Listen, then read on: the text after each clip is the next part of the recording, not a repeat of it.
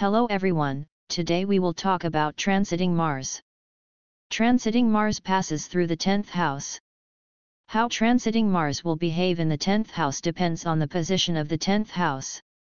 This transit may be more prominent in your life if you already have planets in the 10th house or aspects to the owner of the 10th house. But the basics are as follows. This transit encourages your ambition and desire to be recognized for your achievements. You are ambitious, you seek power through your career, you have a strong motivation to achieve career goals and personal recognition for your efforts, and your competitive energy is high. Whether it is a business or personal issue, you have an increased desire to be noticed by others. You will invest more energy in your recognition and encourage your professional ambitions, which will lead to very dynamic professional actions. So when transiting Mars is in your 10th house, you're simply driven to succeed, and your long-term goals will be alive and kicking in your mind.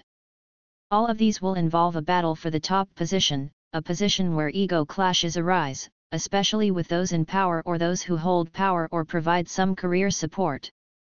Some will just find themselves rethinking the path they've taken, to achieve a goal or to improve it.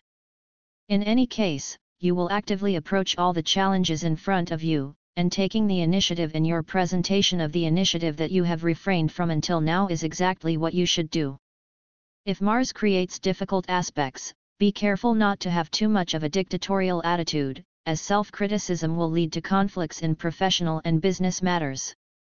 Try to control or moderate your ambitions, especially if they are related to the public.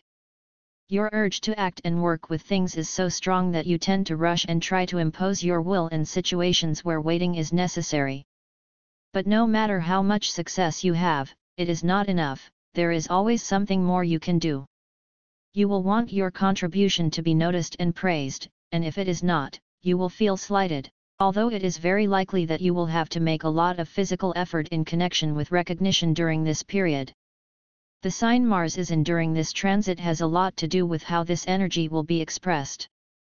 So, for example, people who are under the sign of Virgo will have the most problems and make the most efforts. They will need autonomy and independence in the profession, because everything else will come down to conflicts rather than constructive progress. This is a good time for self-employment or starting a business if other factors, including Mars itself, are favorable. So start thinking about your ambitions and try to find ways to achieve your goals. A moment like this, where you can see different possibilities in your career, is possible every 2.5 years. The energy is strong and you are starting to see the possibilities of starting a business, or at least guessing what kind of work interests you. When the energy is released, you start thinking about changing your profession and starting your own business. That energy of yours is at the top, and nothing seems impossible. Invest it in just promotion or business/career activities.